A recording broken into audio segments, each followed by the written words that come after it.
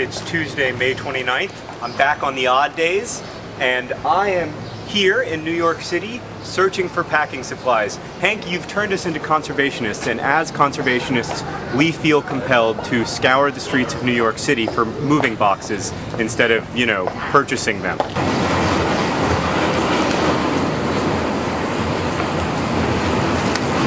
Hank, you may notice a slight difference in the background of this video. That's because the Yeti and I have almost finished packing all of our books. Hold on, I'll show you. Ah!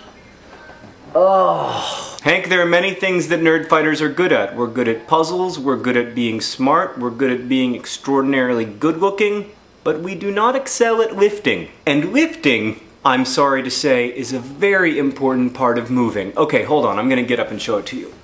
Ugh. Look at all the books! Hank, packing all of those books has sort of sucked and it's caused my hamstrings to snap into two, but there has been one advantage. I've found two books that I've been looking for a long time. The first is called Everything You Need to Know About the Goth Scene in Your Pants. Hank, here's what I'm wondering. What kind of goth scene are we talking about? Because I don't mind having people listen to The Cure inside my pants, but it's going to be really awkward to have large armies massacring each other, in my pants. Hank, you asked me while I was in the Netherlands what we were going to do about the paucity of evil female babies. That brings me to the second book I found while packing. The Most Evil Women in History in Your Pants. Hank, this book has introduced me to several really genuinely evil women, but I am particularly impressed by Queen Ranavalona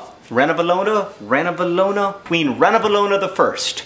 I like a couple of things about Queen Ranavalona. First, I like saying her name, Ranavalona, Ranavalona, Ranavalona, Ranavalona! And second, I like the fact that she's Ranavalona the First, and that there was never a Ranavalona the Second. This reminds me of one of my other favorite monarchs from history, King Zog the First of Albania. Zog. Anyway, Hank, I'd like to read you a quote about Queen Ranavalona. If this woman's rule lasts much longer, Madagascar will be depopulated. Anyway, Hank, I don't think we should have any trouble at all finding an adequate number of evil ladies to fill out the evil baby orphanage. I think that's all from me. Hank, I'll see you to... Wait, what's that? Come in!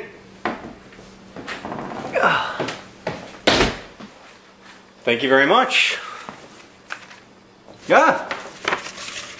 From the desk of the Yeti.